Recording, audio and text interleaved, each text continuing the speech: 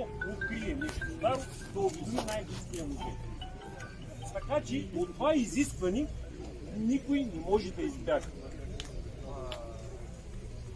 Както и да го правим, че да не назакачат, примерно, и да имаме някакви права, това изискване всеки един от нас трябва да го знае и да го има в предвид. За тази цел, един от документите, който го дава, пише уведомление до музея. Това го изготвил нашия адвокат Илия. Това уведомление, в случай, че откриеш нещо старо, излязъл си да търсиш някъде, в случай, че откриеш случайно нещо старо, повтарям думата случайно, старите неща се откриват само случайно. Никой не тръгва с мисълта умишлено да открие нещо старо, защото ако тръгне с тази мисъл, наказателният кодекс има един член 277а, който разглежда умишленото издирване на културни ценности с техническо средство. Значи ти си готов да ти повдигнат обвинение, ако си тръгнал умишлено да издирваш. Никога не тръгваш умишлено. Тръгваш да търсиш загубени метални предмети, метеорити, злато, на баба си, на дядо си съкровища и така нататък. Сега този документ, уведомлението, всеки си прави повече копия от него, защото на всяко излизане трябва да има такъв документ в себе си. Разбира се, и химикалка трябва да носи. Това е най-важният документ. Както търсиш, ако случайно откриш нещо старо, то може и да не е ценно. Да е някаква ръждилка, да не струва пари, но щом е старо, попълваш документа. Кой има да попълниш имената си, до кое населено място намираш въпросите предмети при дадено село и най-важно е датата. В случай, че дойдат да ти направят проверка с този документ, ти доказваш, че въпросните предмети, които си открил, днеска си ги открил, че са попълнен документ с дата. И още по-важно е, ти демонстрира с документ намерение да изпълниш закона. Законът да задължава в 7-дневен срок да уведомиш най-близкия музей. Но ти, ако нямаш този документ и не е попълнен, остава само на приказки да им казваш, че познаваш закона. Само че къде да знаят намеренията ти, дали си тия 7 дена ще уведомиш музея, дали няма да уведомиш. А така, с документ попълнен, легитимира се с картата на федерацията. Казваш, ръководството на федерацията ми е разяснило законодателство и ми е казало, че процес на търсене с металотърсенето, ако случайно открия нещо старо, повтарям думата случайно, пак, старите неща се откриват само случайно. Ако случайно открия нещо старо, то уведомя най-близкия музей, като за целта ми е дало готова бланка уведомление, която да попълня на място и след като се прибера да уведомя музея. И на следващото излизане с нов такъв документ. Ще си направите повече копия. Защо го обяснявам всичкото това нещо по този начин? Не искам да бъде по този начин, но по този начин се случват нещата в България. А целта на ръководството на федерацията е да разясни на всеки един, който си е купил метал детектор, наречи вълнуващо хобито, но какво го очаква и как трябва да се предпази от тия неща. Ако сме и на нормална държава, нямаше да бъдат тия изисквания, но това е отговорността на ръководството да ви разясни и затова ви казвам, това взаимодействие с музеите се извършва по този начин, а не трябва да бъде по този начин. Трябва без никакви уведомления, като намериш нещо старо, да идиш съвсем спокойно в музея и да кажеш, да, днеска излизах, търси, намерих еди какви си неща, еди къде си и така нататък, и оставяш и пълната информация. Защо не можеш да го направим на всички места така, ами се налага с тия уведомления? Защото на някои места музеите въобще, като видиш и им кажеш, че с металите си намерил нещо, въобще не искат нищо да приемат от вас, обаждат се по полиция, стават и ни разправи големи. Ще дойде по-добри времена и по-добри години, когато съвсем нормално, по-човешки ще да приемат в музеите. И сега в някои музеи горе-долу се отнасят добре с нас. Приемат ги нещата, не са стигнали до там нещата, че примерно да ги оценяват и да видят дадения предмет е ценен за музея. Този господин с металотdetектора е изпълнил своят човешки дълг, дал ни информация, заради това ще го наградим с парична награда, примерно 10, 20, 30, 50%, както са преценили там. Различни държави в Европа имат различен процент на възнаграждение на граждани, предал доброволно нещо някак. Относно законите, някакви стъпки предприели ли сте тази година? Ще стигнем и до там, и ще има и въпроси. Ще стигнем и до там. Ако трябва някаква подписка или нещо да... До тук ще стигнем, там ще се бяхме обединили като избиратели, щяхме партия да направим. Точно ще прикавам и за партията. Така, по този документ, който е най-важният, цялата тази система, мисля, че горе-долу разбрахте за какво става на въпрос. Значи, правите си повече копия, имайте го в предвид, че това е жизненно важен за всеки един търсач да го спаси. Не ги подценявайте тия неща, защото ако ги подценявате, ще навредите на себе си. Няма да навредите на организация. На себе си. Нашата организация, това е все едно един пример като шофьорските курси. Дават се книжка на шофьорите, сега като направиш катастрофа, носиш си вина. Ето, казвам ви, обясних ви законодателството, плюс и в страницата на Федерацията. Имаме специални теми, които сме ги коментирали години наред. Проблемите, свързани с законодателството, кой, как му се е случило нещо, по какъв начин, как е реагирано и така нататък. Опитвам се да предпазя предварително всеки един от вас да вземе мерки преди да се случи бедата. Защото тя като се случи бедата, има една поговорка, като обърне каруцата, пътища много.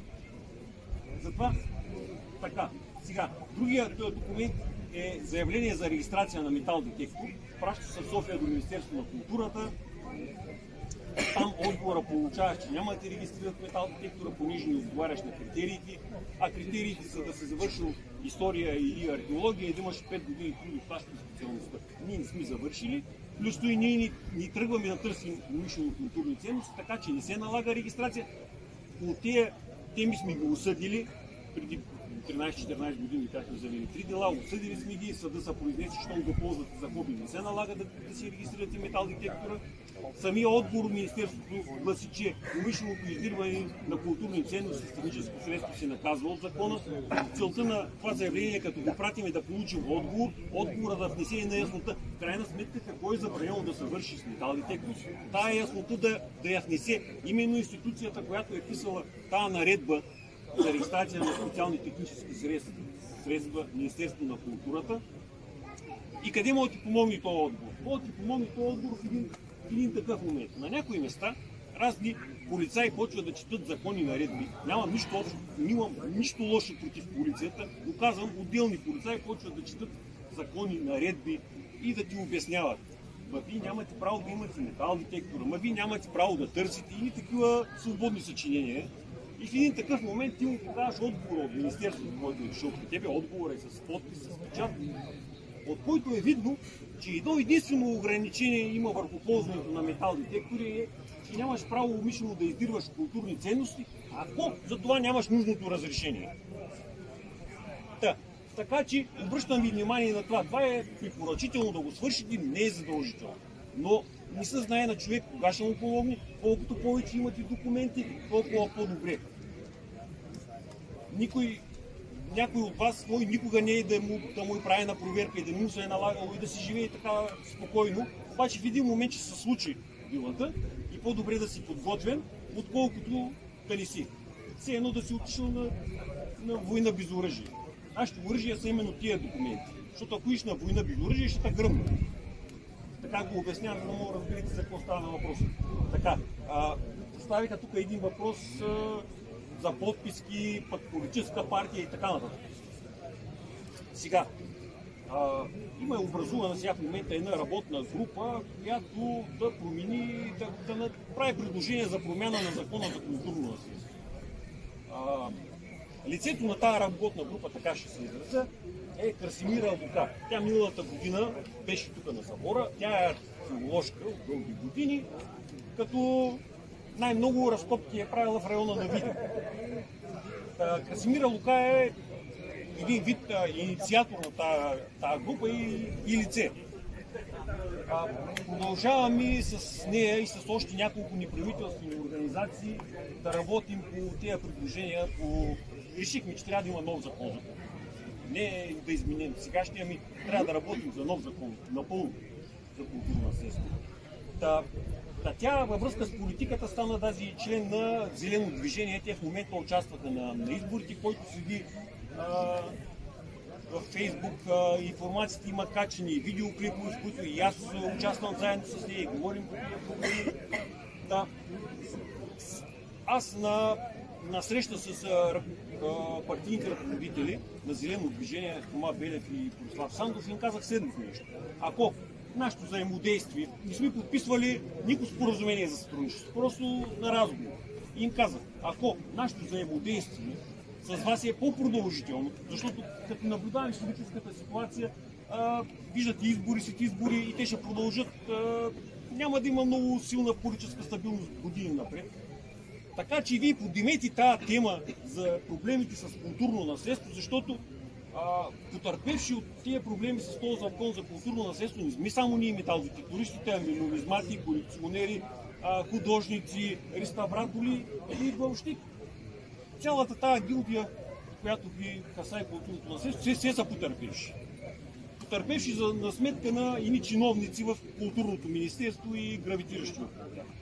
Този закон не удовлетворява по никакъв начин.